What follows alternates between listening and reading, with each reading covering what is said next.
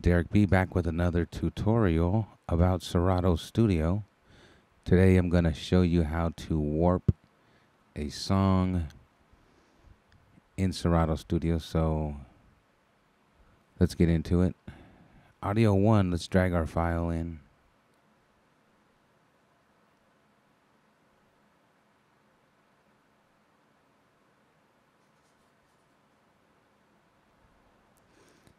All right, we're going to be working on You Are the Woman. So when it brings the song in, Serato automatically puts a cue point where it thinks it should start. I always put it on the first downbeat. Right here. This is damn boom. Right here. Zoom in.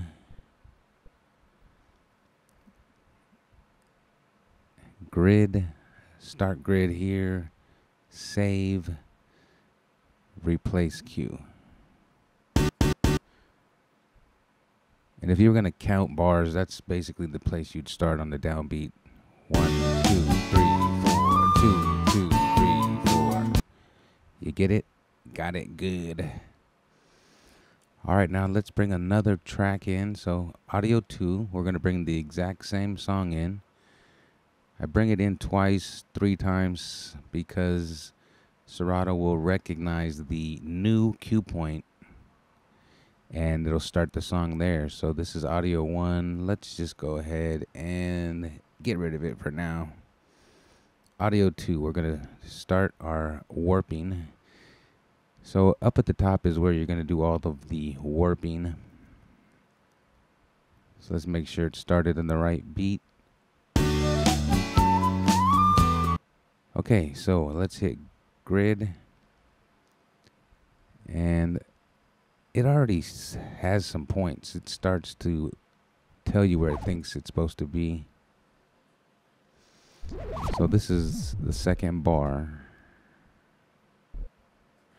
We want to slide this over. Hit set.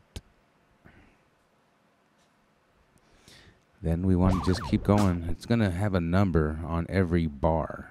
So 1, 2, 3, 4. So I usually just go to 1, 2, 3, 4, 5, and so on. So let's see what 3 looks like.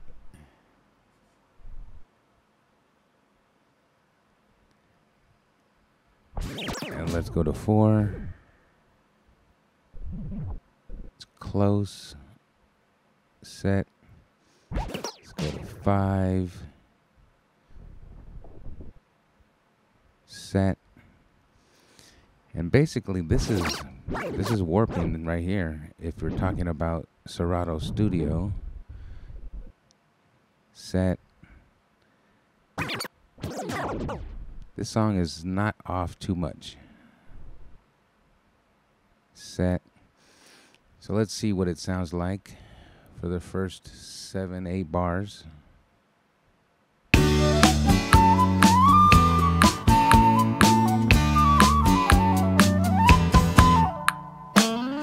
are the woman that I've always dreamed of. I knew it from the start. So as you can see, it's starting to drift already. So I just zoom up in here and pretty much go to every single bar and move it a little to the left or a little to the right. That's pretty much the whole process of warping in Serato Studio. All right, so it looks like we're up to about the 22nd bar.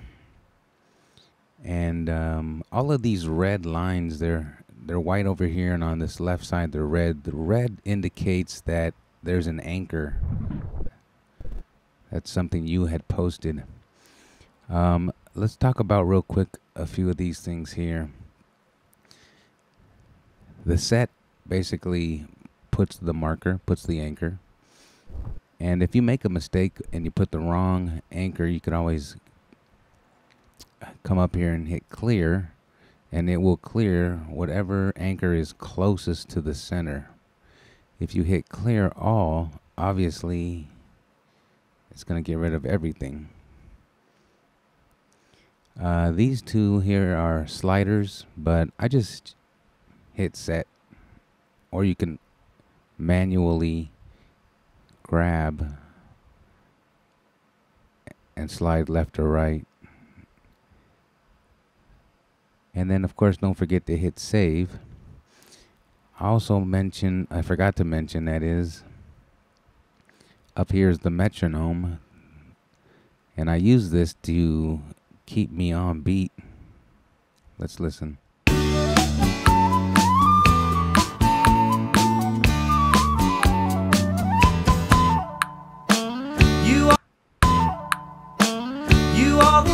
So if I take it off, it's just the song. I knew it from the start. Put it back on, it helps me keep time. I saw your face and that's the last I've seen of my heart.